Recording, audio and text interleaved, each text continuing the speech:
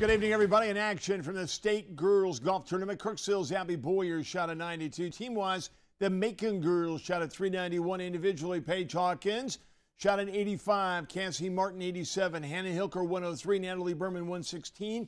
And Megan Rector, a 130. While former Kirksville golfers Serena Berry and Haley Berry shot an 81 and 82. They now play for Father Tolton. In high school football, Kirksville lost to Helias 44-4 Saturday night.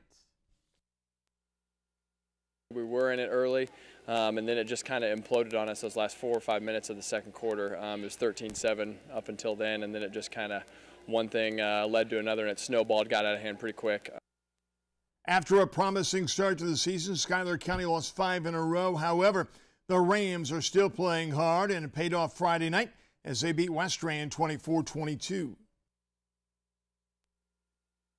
We've been in a lot of close games this year, and, you know, it came down to a 2-point conversion, and our kids made the play, and, you know, it was fun. Let's head to Macon. The Tigers continue to play good football. Friday, they disposed of Louisiana 75-0. Good experience for our younger guys, and our starters only played a quarter, so, you know, it got them a little rest and a lot of valuable playing time for our younger guys. It'll be senior night Friday for Ottumwa as the Bulldogs look to knock Cedar Rapids Kennedy out of the playoffs.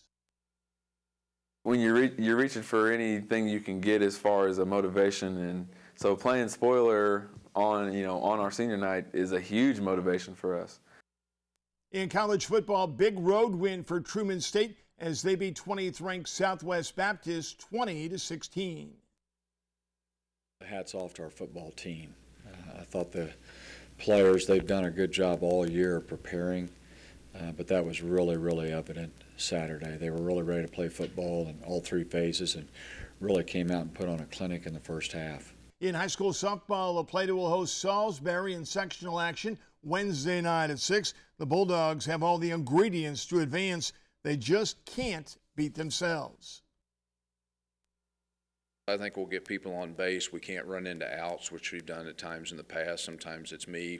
We are not making the errors we made early in the season, and we're doing a good job on the base pass. So, you know, I like our chances. The Truman State volleyball team has its mojo back. The Bulldogs have won 4 in a row. The consistency is starting to come, and so that's been a huge part of it. Is we've been playing through whole sets. It hasn't been we've been giving up big runs in the past, and we haven't been doing that lately. Teresa's up next with final weather. Stay with us.